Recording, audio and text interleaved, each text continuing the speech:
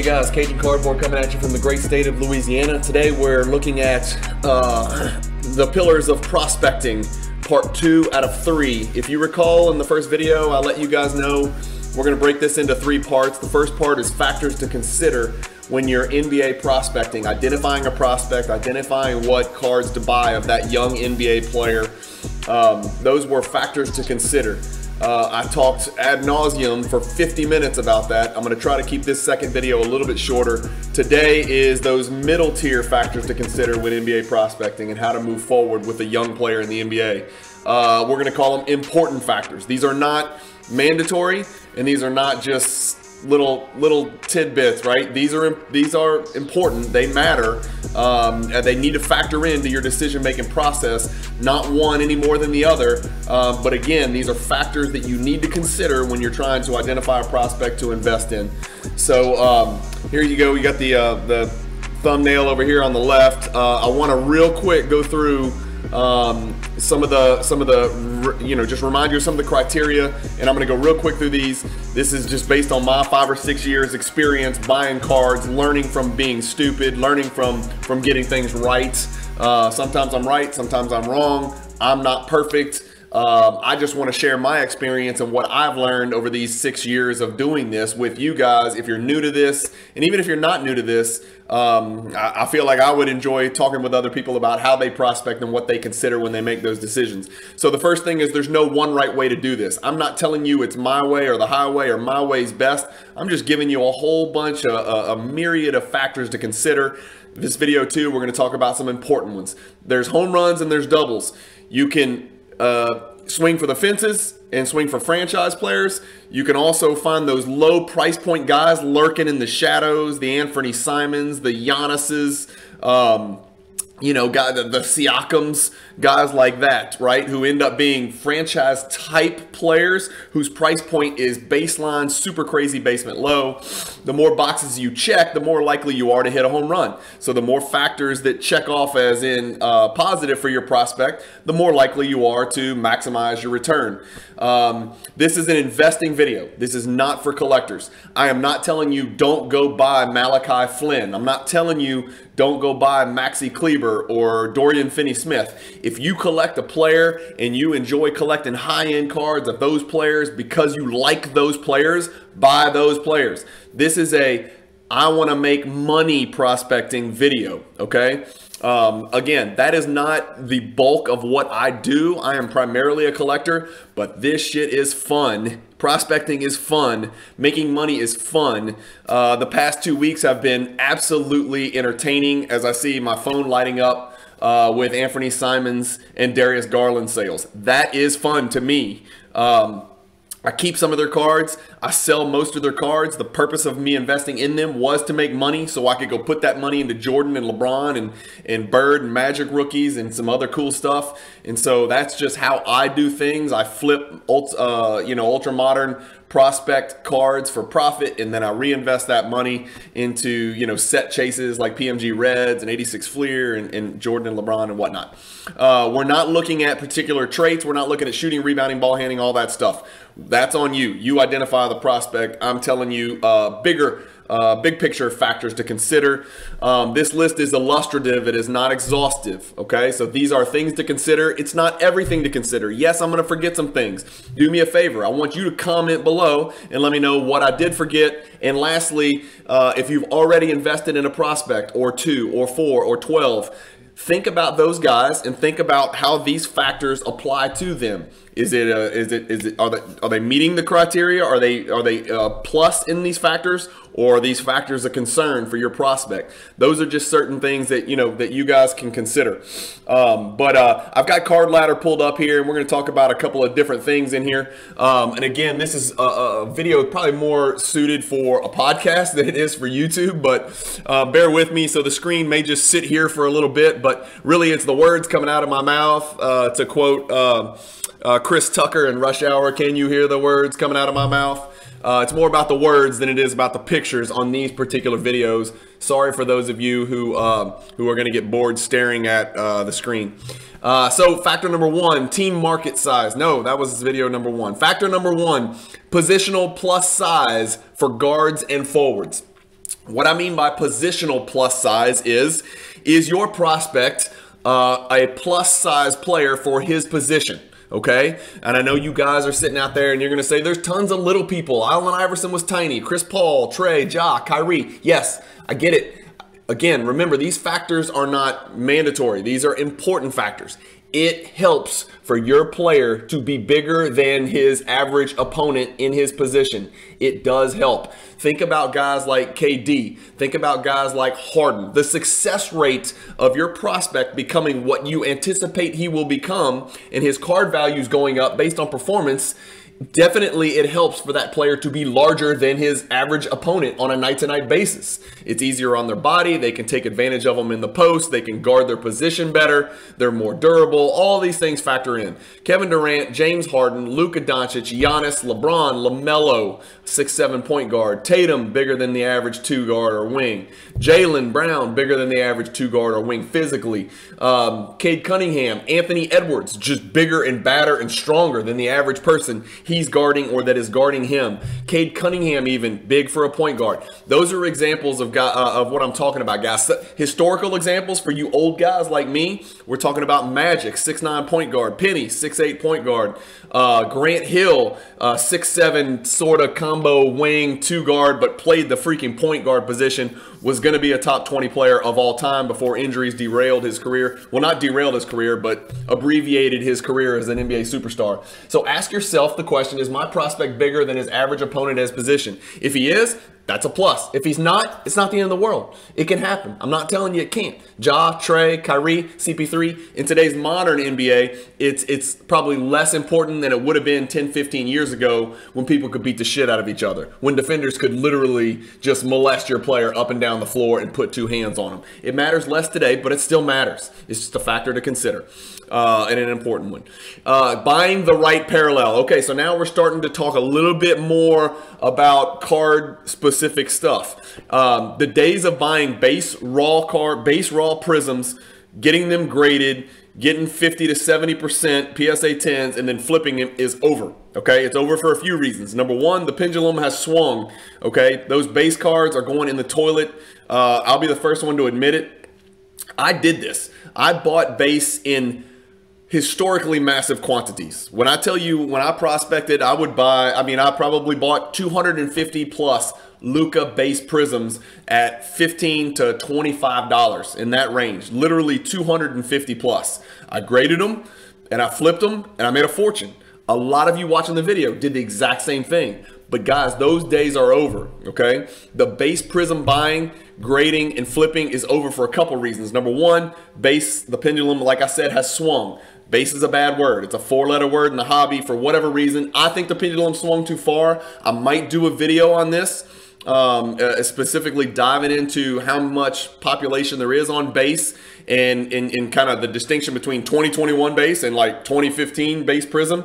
Those aren't the same things, and you can call them base and base, but they're not the same things.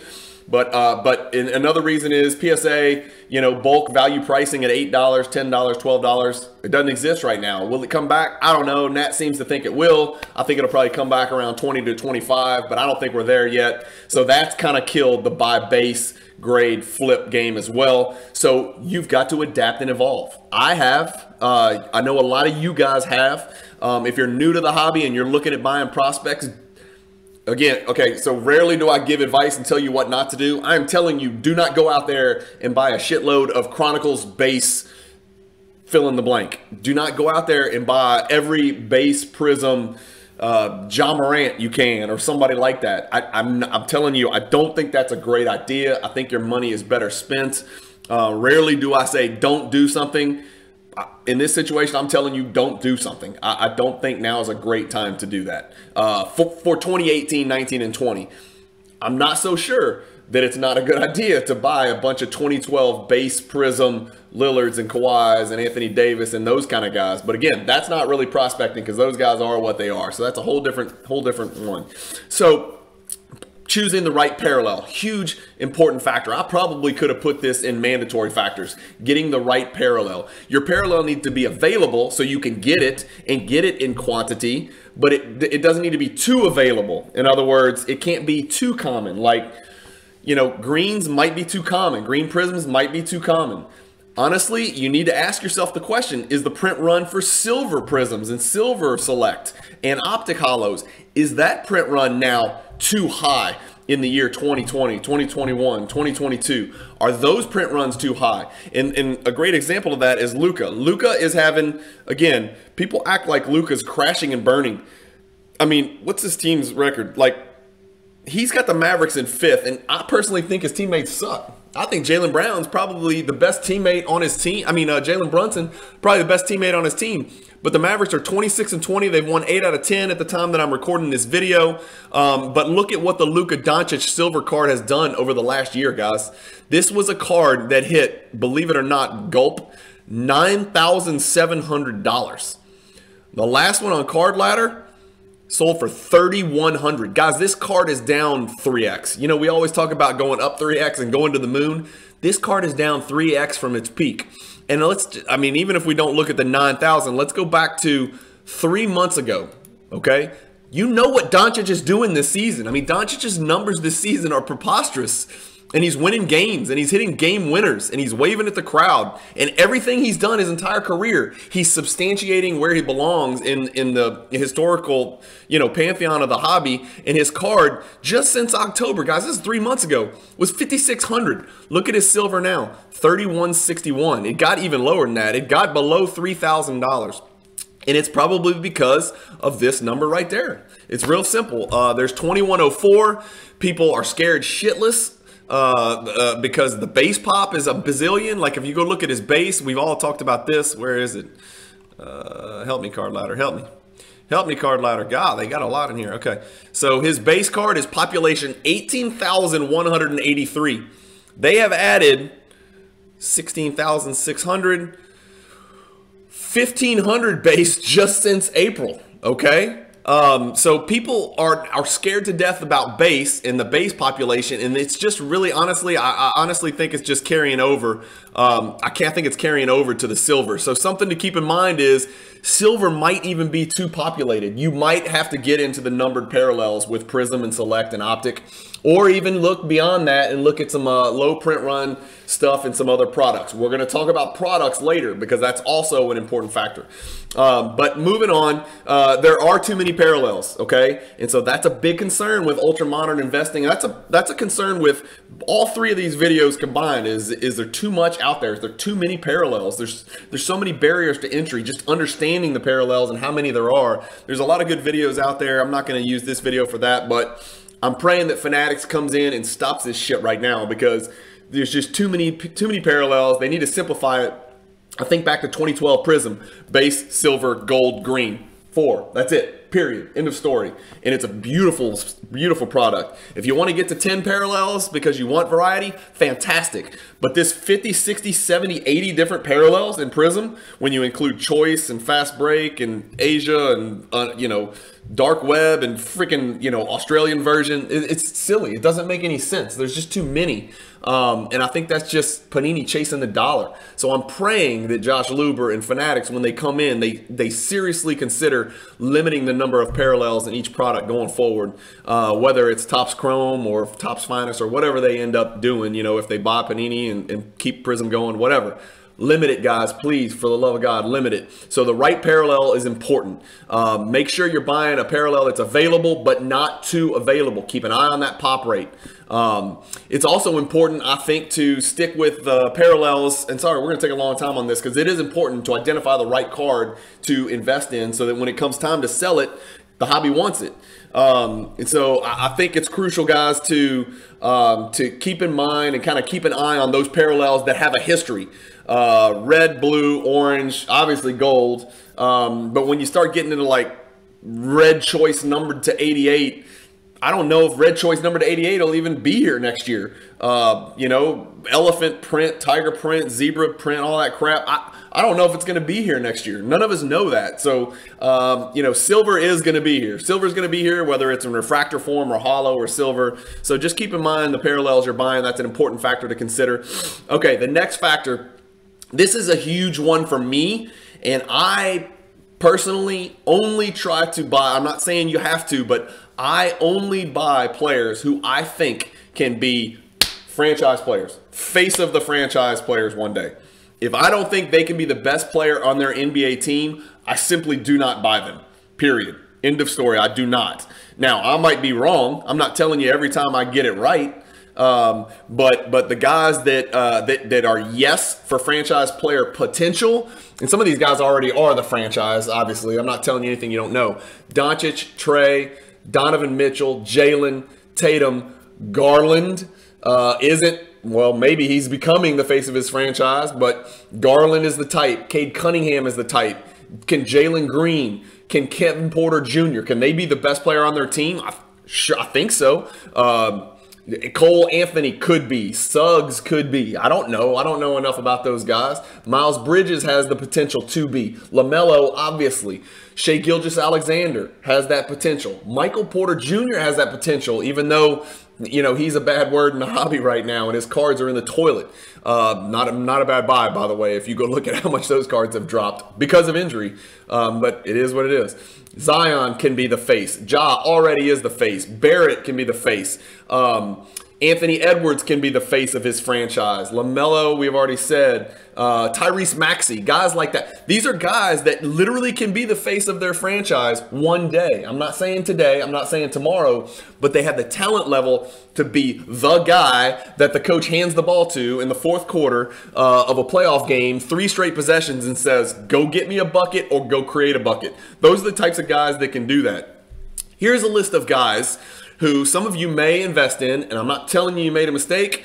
I'm not telling you can't make money, because you can definitely make money on these guys. But these are guys that would be what I would consider doubles. Guys that you can buy low and sell higher, but you can't buy low and then sell when they become an NBA superstar franchise cornerstone. These are the types of guys, okay? This is, again, not an exhaustive list.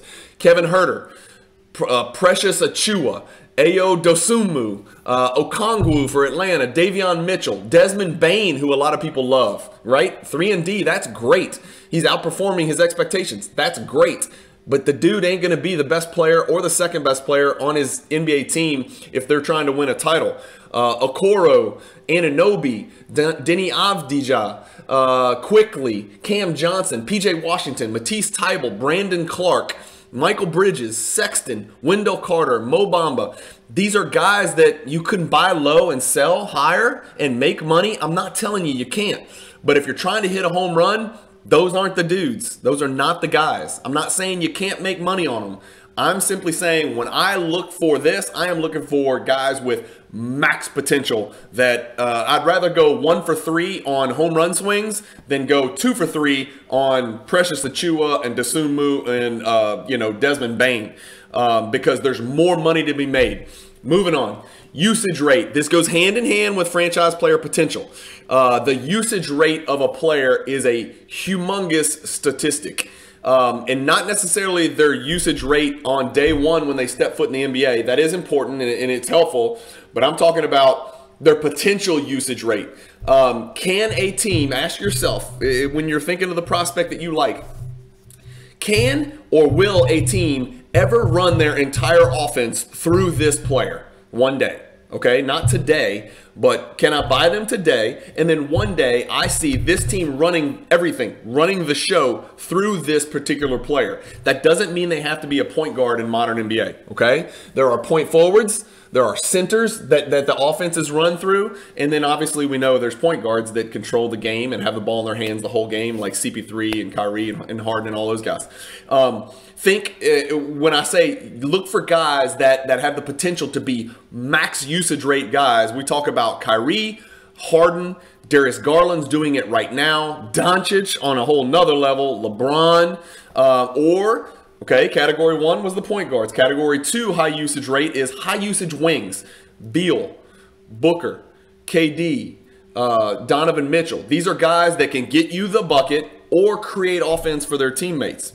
There are those rare point forwards, okay? Giannis, to a much lesser extent, Siakam, potentially a Scotty Barnes, okay? Guys that can do more than just play their position and defend their position. These are guys that can kind of dribble, create, score their own, and create for their teammates and make everybody around them better and have the ball on a large percentage of their team's possessions. And then in the very, very, very, very rare case, there are centers that are high usage rate who offenses are still run through. This used to be commonplace in the 80s and 90s. You guys remember Olajuwon, Ewing, Brad Daugherty, Rick Smits, David Robinson, Shaq, way back when. You remember the ball was always inside out, right? The ball would go in and out, and the best example was Olajuwon. They throw it in, and then people just randomly stood there or moved around, and Olajuwon just played with instincts, and he was absolutely incredible. One of the most underrated players of all time. That's very rare today, guys, but there are two guys that come to mind,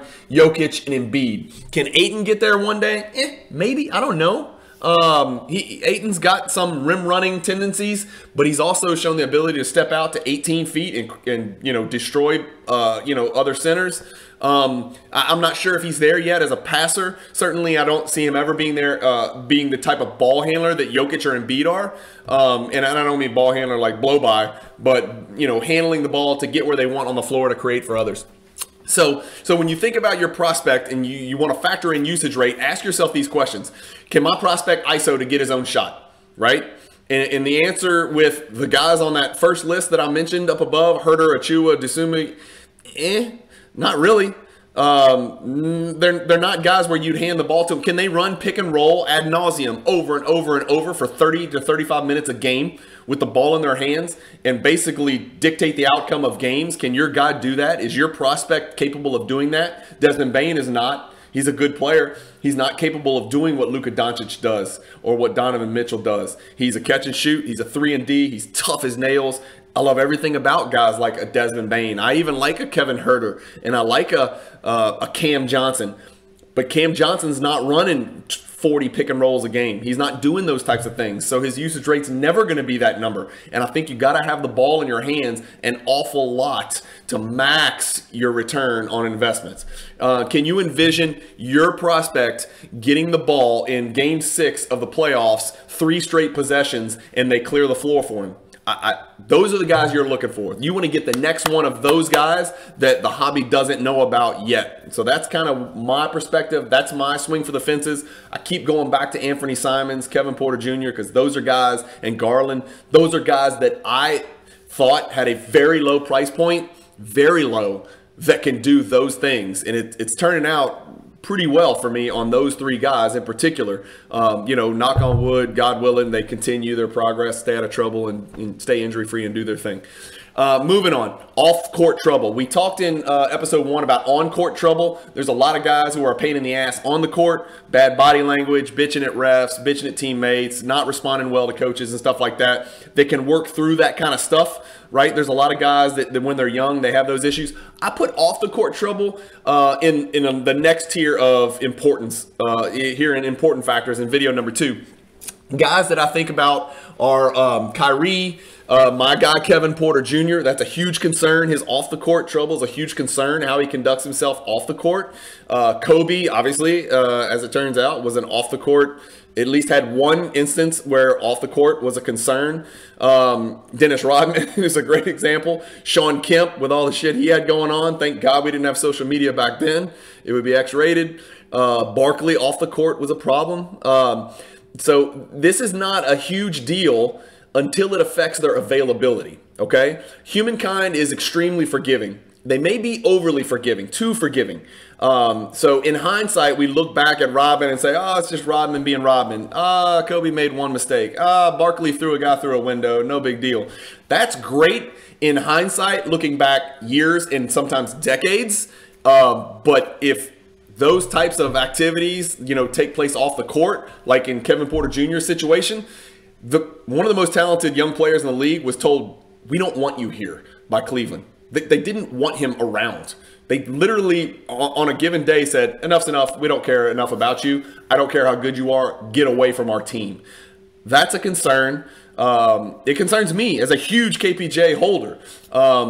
And I'm hoping that, players, especially these young prospects, can mature and then get past that and then have a great long career. But it's more of a concern for active players because it could affect their playing time and their career path and their progression. If they're not on the court, they can't progress. I think about some guys where they're off the court trouble or the way they act, generally speaking, affected their NBA career. Stephon Marbury is a great example. No matter what anybody says, and he still might be, because the Hall of Fame is a world Hall of Fame. It's not just an NBA-specific Hall of Fame, like Oscar Schmidt gets in the Hall of Fame and Sabonis and all that. Stephon Marbury might still be a Hall of Famer, but he was a surefire Hall of Famer. That dude was unbelievably talented, and then he got blackballed by the NBA. He was just so weird and so unpredictable and just a loose cannon off the court, and the way he acted and the way he treated his teammates and his in front offices, and he ran himself out of the league. It was all his own doing. And then of course he went to China and became an absolute legend. They got statues and all that stuff. But that's a great example of somebody blackballing themselves out of the league. Another example, Carmelo. For a while there, Carmelo was persona non grata. Nobody wanted to touch Carmelo. Obviously, I'm not saying he's what he used to be, but there's a purpose and a place for Carmelo Anthony in the NBA right now. I mean, he's having a very productive season for the Lakers. So off the court trouble is something to consider. Right or wrong, usually once their career is over, all's forgiven. It's just the way it is in the hobby, man. All is forgiven. O.J. Simpson rookie cards is a great example. And I don't want to get too political or weigh in on O.J. Simpson, but you get my point, right? How much more controversial can it be than O.J. Simpson? And I don't mean to laugh about it because it's a serious topic, but the hobby forgives people. Kobe's another example. The hobby forgives people for off-the-court trouble. It's only during their active career that it could be a concern because it could affect their availability. Draft position, lottery versus second rounder. This is a huge one, okay? It's not impossible. So let's I get to use the screen here. So the picture-in-picture actually matters for a second. The draft position, where your prospect is drafted, matters, okay?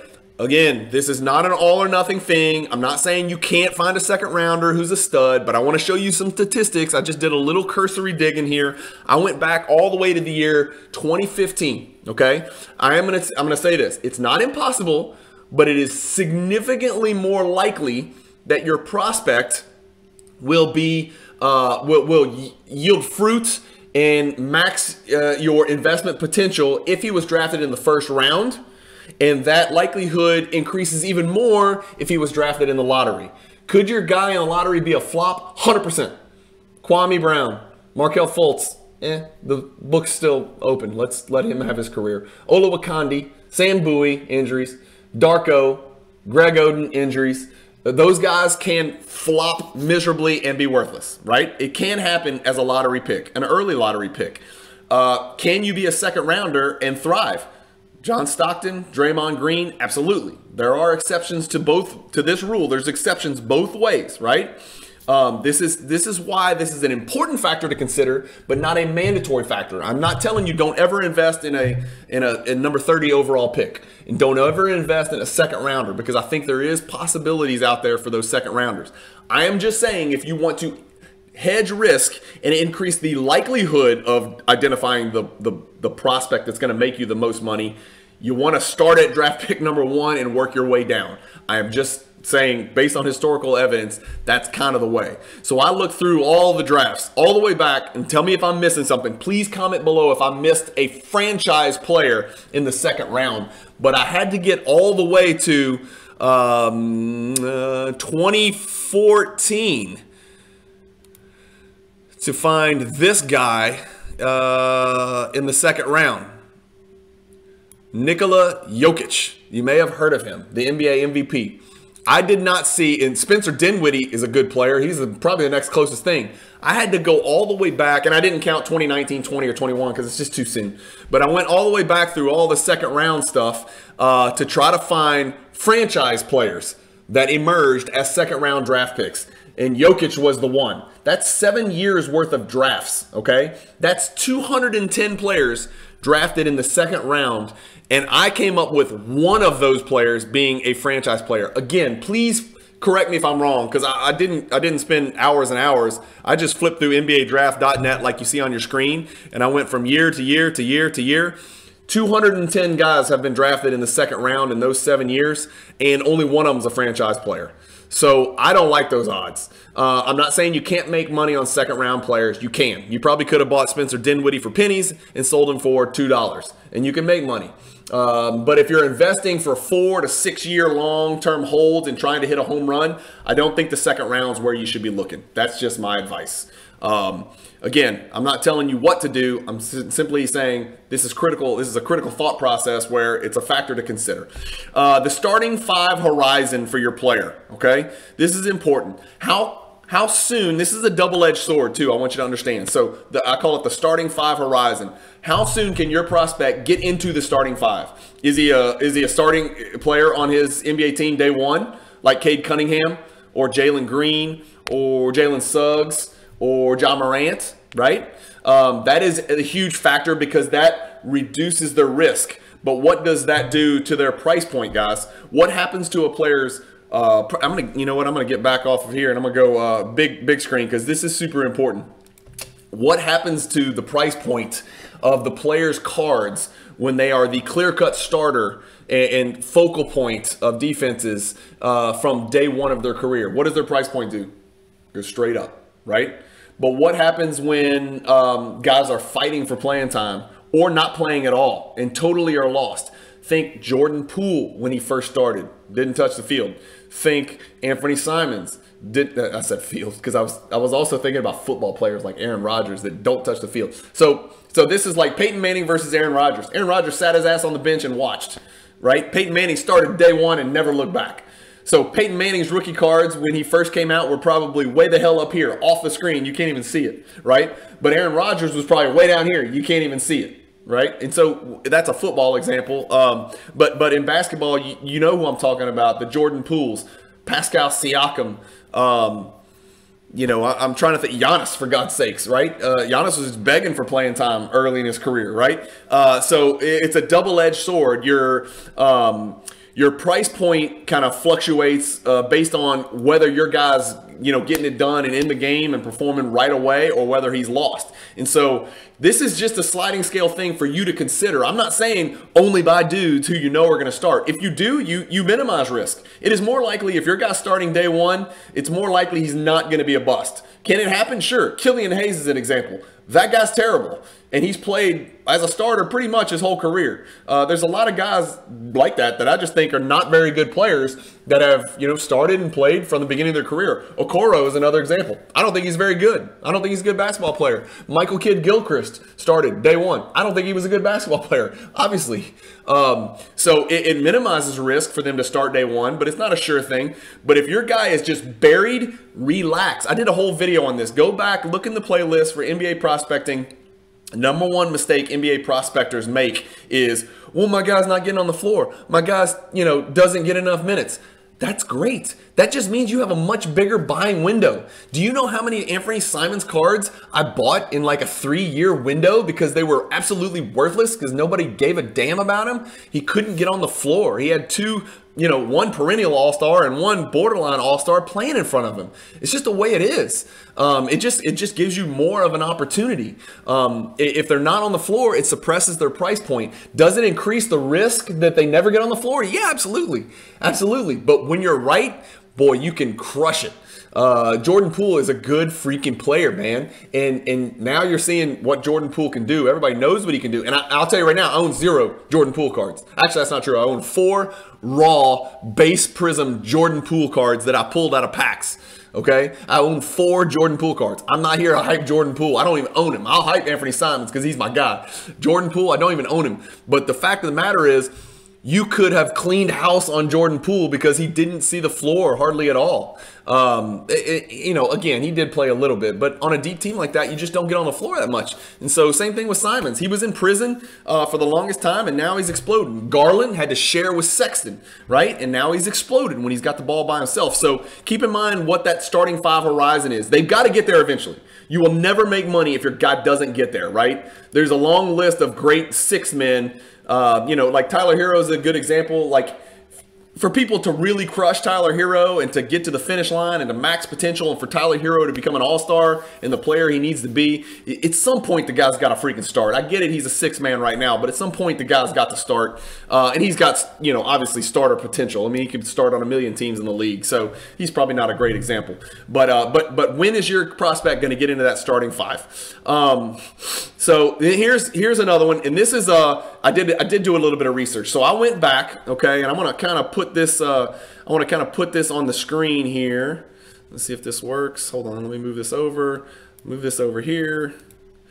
Okay, and then let me go back and get you off here, and let's get on picture. Okay, so here's my little spreadsheet, right? So I'm gonna highlight this section here. We're talking about their rookie season. How old are they? Okay, all right, we're talking about how old are they when they first enter the NBA. This is a big factor to consider, okay? It's really close to moving this into the mandatory factors, right? But this is just a very important factor.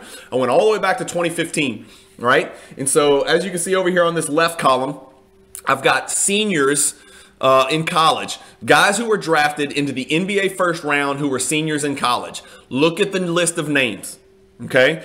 Kaminsky, Jaren Grant, DeLon Wright, Larry Nance Jr., Buddy Hield, Taurean Prince, Denzel Valentine, Karis LeVert, Bryce Johnson, Derek White, Josh Hart, Grayson Allen, Chandler Hutchinson, Tybal, Cam Johnson, Peyton Pritchard, Azubuike, Desmond Bain, Hobby Darling, Chris Duarte.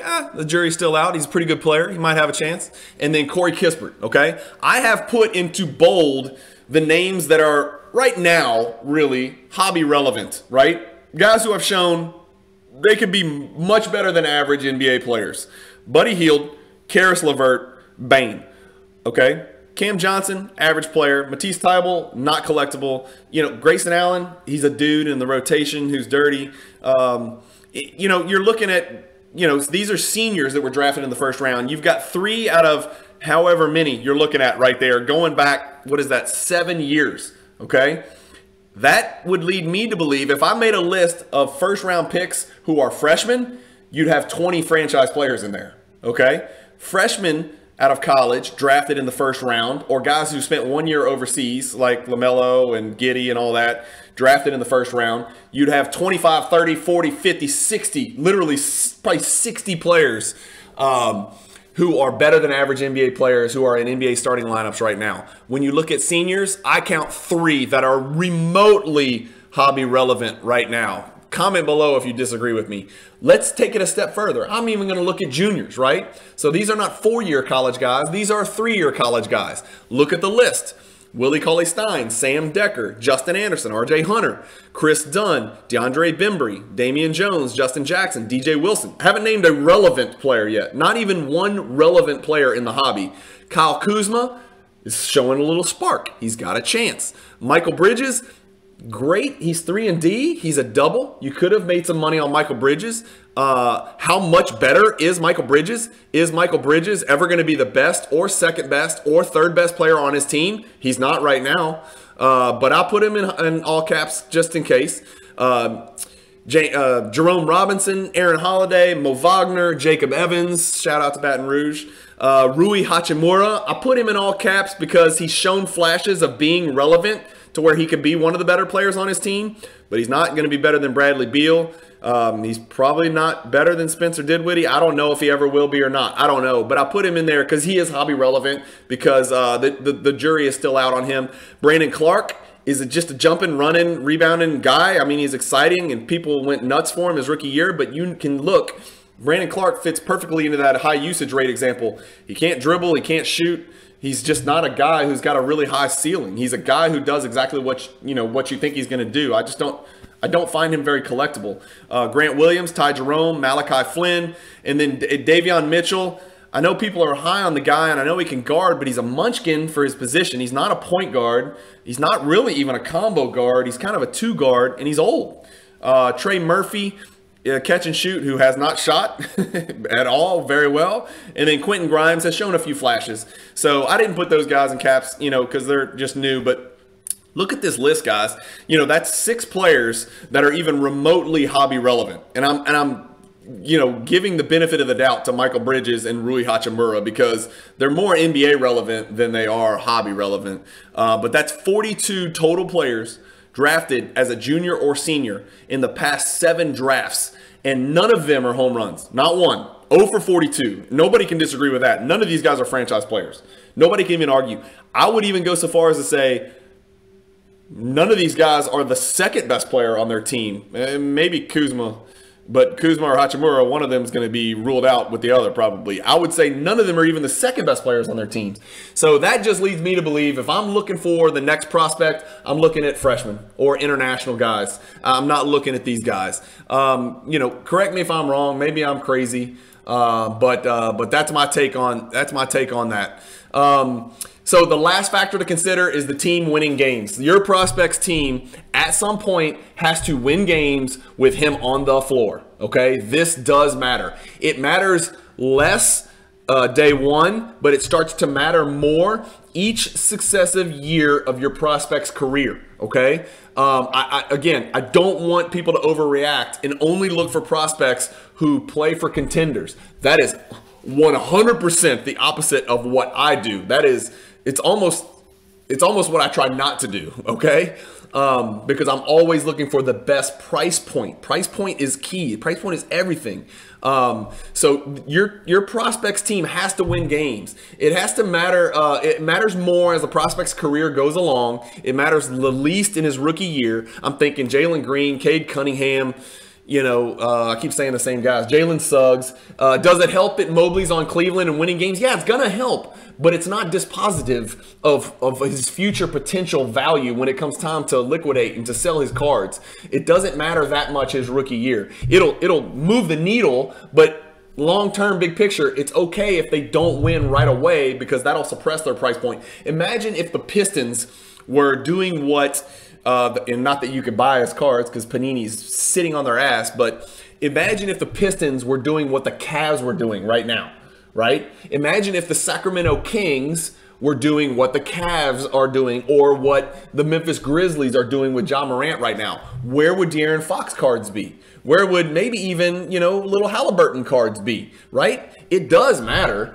What I'm saying is they've got to win games at some point. They don't have to win right away, right? So the rookie year, what matters most is points, minutes, stat lines, highlights, hype, dunking on people, scoring 20 points a game. That matters more than winning. It does. Because A, it lets you know I got the right guy, right? B, it suppresses their price point if they're not winning. And then C,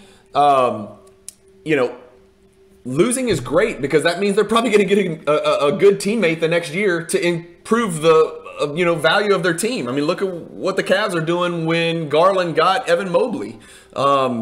It matters, right? So I hate to keep using the same example, but like Fox versus Garland, they're kind of doing the same thing.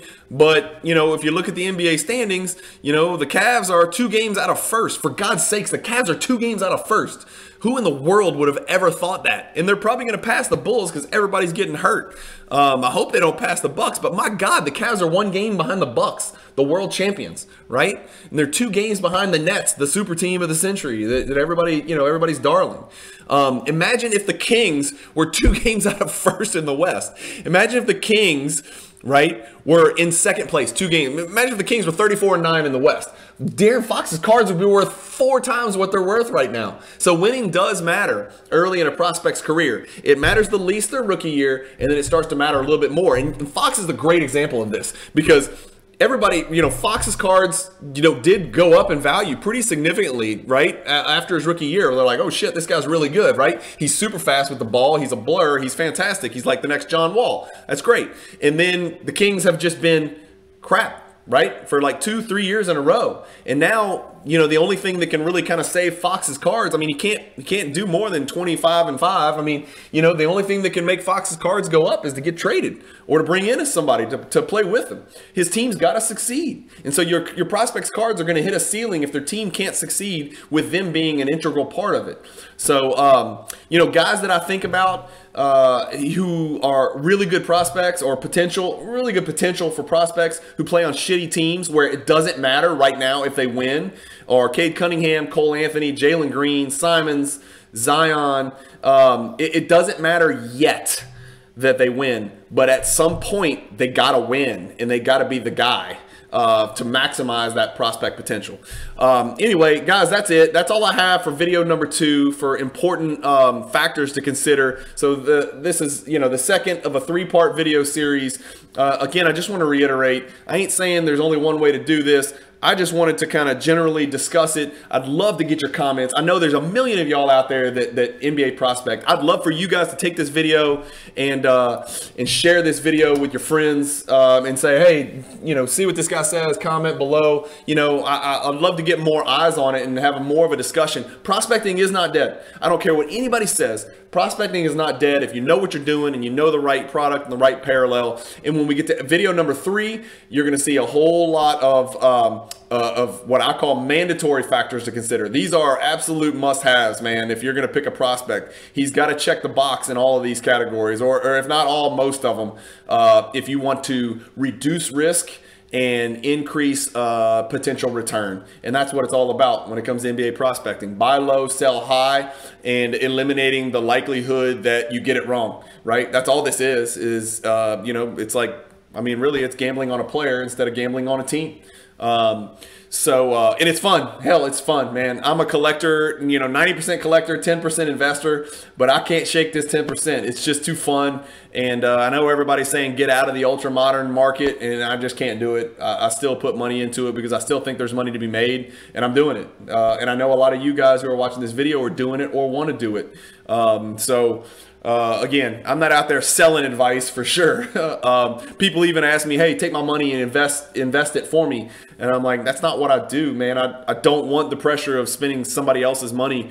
I got my money and I just spend my money. And it's honestly, it's not about making zillions of dollars. It's just about being right and winning and saying, yep, I got that one right. Yeah, it feels good. You know what I mean?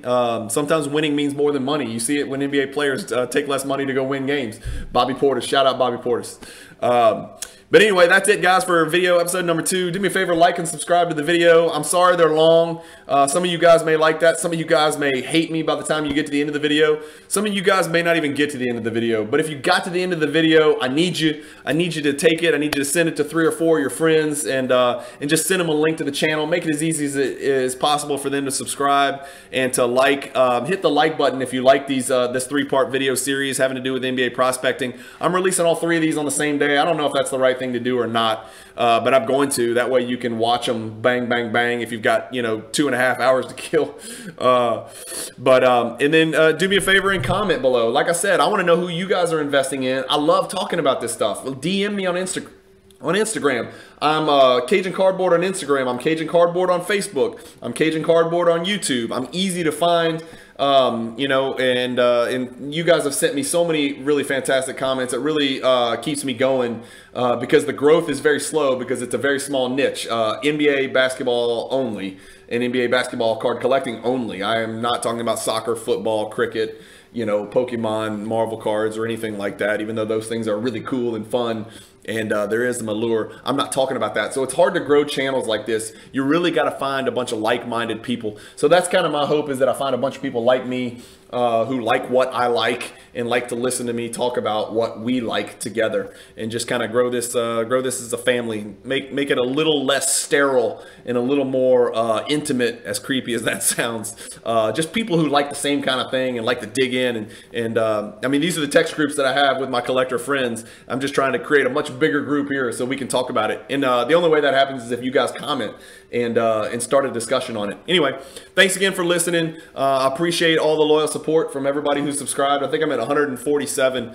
My goal by the end of the year is 500. I don't know. It seems insurmountable. And it is slow growth. But again, it's not all about the growth. This is therapeutic for me to get on here and talk and ramble. But anyway, thank you guys for listening. Have fun. Stay positive in the hobby. Keep your head up. Go find a new lane. Go find a new path. Go collect a new player or a new set. And peace.